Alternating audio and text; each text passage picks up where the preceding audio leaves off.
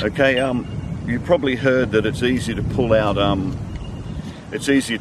your arrows when you lube them. Gave that to get my release right under my jaw there, so it's in line with my eye. I mean, that's only logical, isn't it? Yeah, what's going on? Have it out.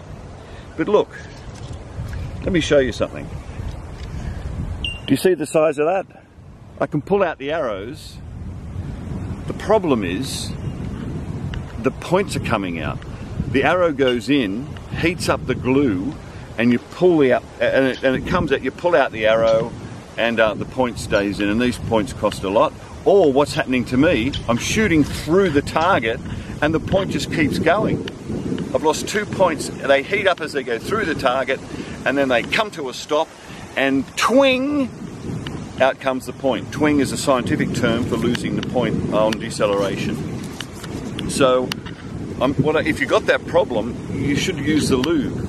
Don't be a hero. Don't be a hero and say I can do anything. What you've got to do is put that on there to keep your points in, because it lowers the friction coefficient. Isn't that right, Dr. Kevin?